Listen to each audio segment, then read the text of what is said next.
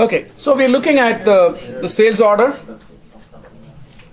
And of course, in the sales order, we know what are the things it contains: customer and material information, pricing conditions for each item, delivery dates and quantities, shipping information, billing information, things like that. Standard things that you use: overview, header, and item view of the document.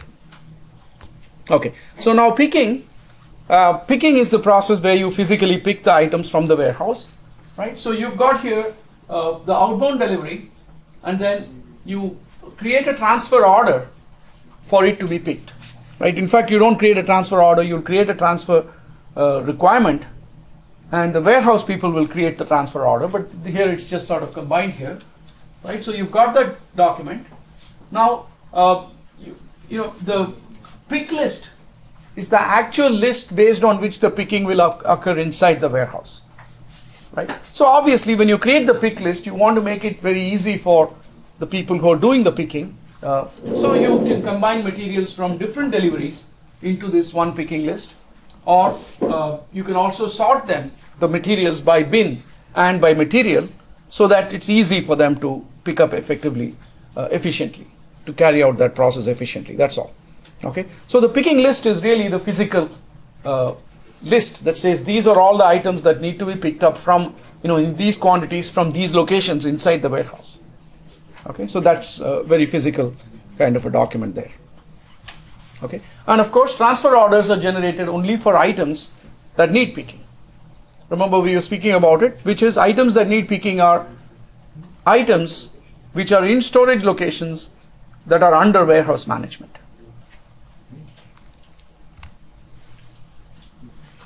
Okay, so here we are looking at the picking process, where you've got the delivery, and the shipping point is under warehouse control, right? And this creates the transfer order, and the transfer order causes creates the pick list, as we saw earlier, based on which actual picking will be done, and then the pick quantity is updated on the deliveries, right? The picking quantity is updated on the delivery, saying 50 units have been picked, based on the confirmation that somebody who picked would enter. So that is updated. So this is the overall process which is happening inside the warehouse, which is the transfer request is created. Based on that, a transfer order is created. Based on that, internally they generate a pick list, and then somebody goes and actually picks and then confirms the transfer order. Okay, so once the order is confirmed, the quantities are updated on the delivery. Okay. Packing. So once again, packing is talking about physically packing up the items. So you've got all these items. Okay, you may pack them in multiple levels of physical containers, right? So you may put them into cartons, right? The first one is going in a carton of its own, these two are going in one carton, and this is actually split into two cartons, whatever is required, right? And that will also be controlled by some of the item properties, how it is supposed to be shipped and what is the weight, all of those kinds of considerations, which we are not going into in great detail here, right? And then we may also combine some shipping units into other shipping units. But incidentally, all of these are shipping units, right? SU1, SU2, etc., cartons, pallets, and things like that. Okay, so you can combine some of these into other shipping units, and then of course combine all of them into this one big shipping unit, which is the container. Right? So that is all, those are all the kinds of things that could happen in the whole shipping process. Okay, which is all the packing aspect of it. Right? So once you packed it, of course it'll be loaded and it'll go. Right? So at that point, once you've completed all of that, you'll post goods issue. Right? So till this point in time, all the material is still considered as being with us in our stock. At this point, you say, okay, it's going off to the customer, post goods issue, they're no more with us. Okay, our inventory has gone down by so much. Okay, so goods issue posting, that's what this is. An outbound delivery finally has resulted in a goods issue posting. And here's the outbound delivery, and of course, there's lots of implications of the goods issue. First of all, prior to this goods issue posting, if you looked at the stock requirements list, right? Let's say you're talking of an item you have on hand stock of 500 units, okay, but you've just picked 100 units for a particular sales order, okay, so that is counted as part of your 500, right? But this 100 is actually dedicated to the sales order, right? So that is a requirement. It's a requirement for a particular sales order, right? So when you try to find what you really have on hand, this 100 cannot be considered as freely available. It's for this order. It's already been picked, okay? So now that it's been picked, you've reduced, so there is a requirement of 100 units sitting out there. But now that you've posted goods issue, that requirement of 100 should be taken away. It's not there anymore because it's been picked. And of course, stock is also reduced by that quantity. So that is the updating that is taking place here. You know, and of course, stock is also updated. So that is what this is showing you. That posting of goods issue is going to reduce stock, and it also is going to reduce requirements. Okay, so that's going on. And then of course, you'll be updating other prior documents with the information that this good has been, goods issue has taken place against the order, against the quotation, etc. Right? And of course, once you post goods issue, there's a billing due list, right? Because now the customer has to be billed. So you'll create a billing due list for this customer, right? There's an item created in the customer's account, and later on, when the billing people try to see, okay, what are all the things we need to bill, this will come out as an open item, right? So an open item is created for the customer, and then of course controlling documents are generated because now we have booked sales revenue. Okay, so controlling documents will be generated, and of course there's a accounting document for stock valuation as well, because stock has gone down by so much, right? And it will be valuated at cost of goods sold, so that accounting document will be created. Okay, so all of these effects take place on a goods issue posting.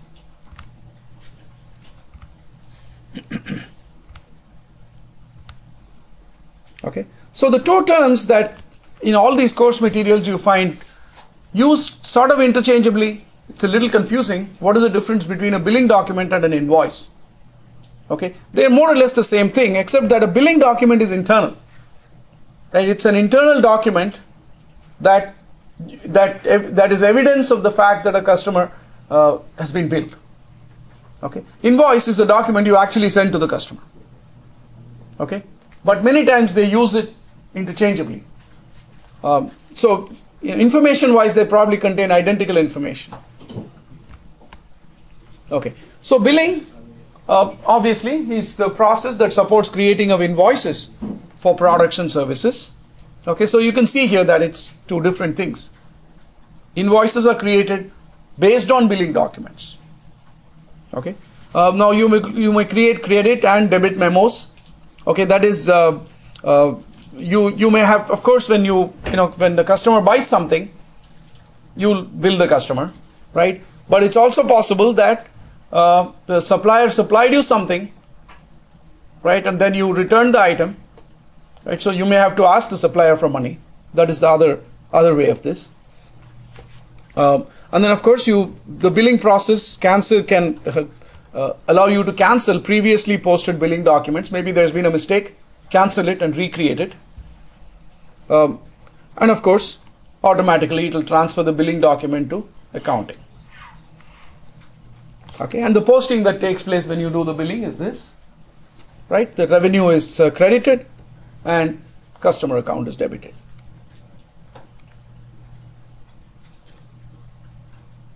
Okay, so it's the basis for invoicing, and clearly, of course, it's useful for monitoring customer payments as well. Right? So same thing, how do you create billing documents? Billing documents are created against deliveries. Okay, so you could combine multiple deliveries into one billing document, or you can take a billing document and split it. You can take a delivery and split it into multiple billing documents. Okay, both of these are possible. Okay, so structure of a billing document, same thing, header and items, just like a delivery document. Once again, overview, header, and item views are available for this as well. So what are the effects of creating billing documents? We saw the effects earlier of creating posting goods issue. Now we are looking at the effects of creating billing documents. So you've got a billing document.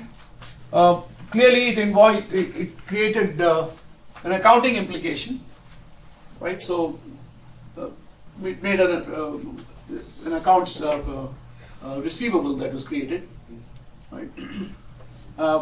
And of course it updates the sales information system because we just created revenue, updates the order and the outbound delivery, and it sends information to profitability analysis, which is the profitability segment aspect of it. So once again, we booked revenue, so obviously there is something which has happened in several segments as a result of this. This is just a status update here.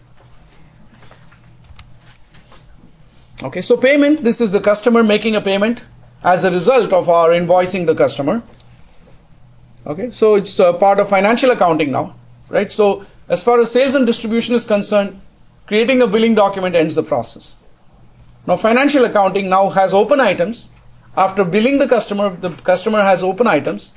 So now we have to collect the payment against that, right? So obviously the payment process allows posting payments against invoices and also to review the differences. You know, if the customer pays less, then we can see the differences and still keep track of what is still owed by the customer. Okay. Now in the sales and distribution module, you would have noticed that it's got a very powerful feature called as the document flow, right? Environment display document flow, right? That what it will do is from any of the sales and distribution documents, you know, from the inquiry, from the order, from the outbound delivery, from the invoice, or from the billing document, from any of these documents, you can pull up the document flow. In fact, that's what is shown here, right? From order, delivery, invoice, accounting document, you can pull up the document flow. It's going to show you all the relevant documents, right? So in this example, it's showing you that there was a standard order, delivery was created, and then it's showing you the sub documents within the delivery, right? The warehouse operation document, okay, which we normally won't see because we don't use the warehouse management module, right? And then you've got the goods issue posting, the invoice, and then the accounting document, and so on. And payment has not yet been made yet, right? That's why it's saying not cleared yet. Okay, if the payment had been made, you would have seen that also clear, right? So this is showing you all the related documents, and from this screen, you can go to any of these documents, right? You can select a document and then say display document, and it will open up that particular document. Okay, so you can do it from any of these documents. Okay, you can pull up this same flow from any of the documents. So that's a really powerful feature that the sales and distribution module supports. Okay, the same things, same. I'm just reminding you about the schedule line aspect. Sales orders have schedule lines. Other documents don't. Okay, so here we are just looking at the integration of the sales and distribution module with the other modules. Right? Already we have seen, as we discussed, we saw that it has a connection with inventory management, materials management in general, inventory and warehouse management, the financial accounting. Obviously, you know, when you post goods issue, there's financial accounting implication. When you create a billing document, there's a financial accounting implication. Profitability analysis, we saw that when you generate revenue, it's going to feed in information to profitability analysis, materials management, stock, goods issue, and then availability check as well with materials management, reservations also, right? So it's got all of those integrations. Warehouse management, we talked about picking. These we'll see later on, like project system. We'll see this integration later on when we look at the project management module. Sales information system, obviously, that system is going to depend on data generated by sales and distribution.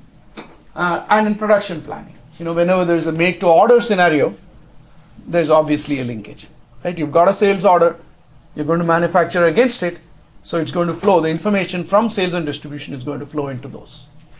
Okay, so for each of these integrations, it's a good idea if you just think mentally about what does it really mean. Common sense will help you to infer the answers. See, many times in the exam, you have to infer the answers, infer the correct answers, right, based on the information given. So even if you don't remember, you can still just reason out the correct answers. And the fact that they tell you how many correct answers are there is another very vital piece of information that you can use in your process of elimination. And there's a lot of time, so you don't have to hurry. Okay, so now we're looking at reporting and analysis, okay, which is lots of information sources in sales order management, okay, and then lots of lists and other reports that are generated. We'll look at each of these shortly. There are online lists and online reporting, work lists, and document flow. Document flow, we already spoke about it. The document flow that allows you to see all the related documents from any of those documents. That is document flow. Work lists, we'll shortly look at it. Online lists and online reporting, there are many lists that you can just pull up from the thing. For example, you want to see a list of sales orders by customer X. You can just pull it up right from there.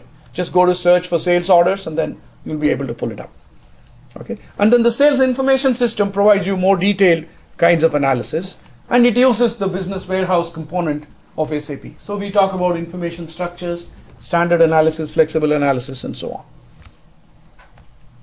Okay. So you've got your sales information system, right, which is part of the logistics information system. Now, it's part of there is this component called logistics information library that allows you to integrate various analyses and reports. Okay, it's just the standard thing that the system provides. Now, you see here ABAP query. Okay, now sometimes you want ad hoc reports which are not supported by default within the system, right? By default, the system provides certain standard reports, which historically they may have found useful. Most customers want it, so they put it into the system. But you may want certain very specific kinds of reports, and those reports you can write using queries, right? Those are ad hoc reports which are written in ABAP, which is the programming language that SAP uses. It doesn't support SQL? PL SQL? No. PL SQL is just Oracle based, right? Your SAP system may be running on some other database system altogether. Right? I think SAP recently bought Sybase. Yeah, Sybase. They bought Sybase, so yeah. They would love not to hear the word PL SQL, I guess. Okay, so online lists, you can get lists of all kinds of things: open quotations, back orders, delivery dues, billing dues, just various lists that can be generated. Those are called online lists because you can just pull them up. Work lists are part of the workflow system. For example, let's say you've created a sales order, right? You've created lots of sales orders. Now somebody in the shipping department has to know which are all the orders that now have to be shipped, right? That's work for them now. Now that the sales orders have been saved, they've got work to do. And once those people have shipped, the people in the billing department have work to do because they now have to bill for all the things that were delivered, right? And once billing has been done, the people in the financial accounting, they need to wait for the payments to come. So all of these are work lists that get generated. Some task gets completed, it becomes work for somebody else in the organization, right? So those are all the various work lists in the SAP system. I'm sorry, I think I got lost a little bit. I don't remember this part, but do we have to create an invoice for every billing document? Yeah. So it's an invoice for every billing document. You don't actually wait until you ship all the items within that purchase order to issue one. You can wait if you want. I mean, you can combine multiple things and then invoice them together, multiple deliveries and then invoice them together. Okay. You can do that. Okay. So just examples of online lists, all kinds of things that you could see. Just some analysis. You could think of any kind of analysis. You want to see the list of orders by a particular customer, list of orders in a particular region, list of orders during a particular time period. You can think of anything that you want. All of those are online lists. Or you may pull up documents with specific status. What are all the quotations which are still active? What are all the quotations that have expired? All kinds of things Okay, what are all the orders, for example, which have not been shipped? Things like that. Okay, you can pull up any number of these kinds of reports, and these are all the statuses they're talking about: valid, open, locked, incomplete, etc. This is just the example of work list. The thing that I was explaining earlier, that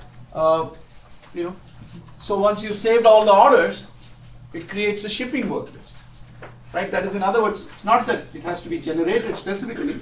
As you keep saving orders, the people in the shipping department, they can just see, okay, what are all the orders that need to be shipped, right? So that's a work list, because those things they have to now do. And once they've done that, they've created all these outbound deliveries, then that becomes a billing work list, right? Because the people in the billing department now have to bill customers for all these deliveries, right? So the saved orders become a work list for the shipping people. The deliveries created become a work list for the billing people. Actually, it goes the other way. So 1, 2, shipping and then picking. Oh, picking. Oh, it's coming here. Sorry. Okay. So you do the picking, and then of course you're going to. No, it's this is creating this as well as that. Okay. Right. You created the outbound delivery. You picked.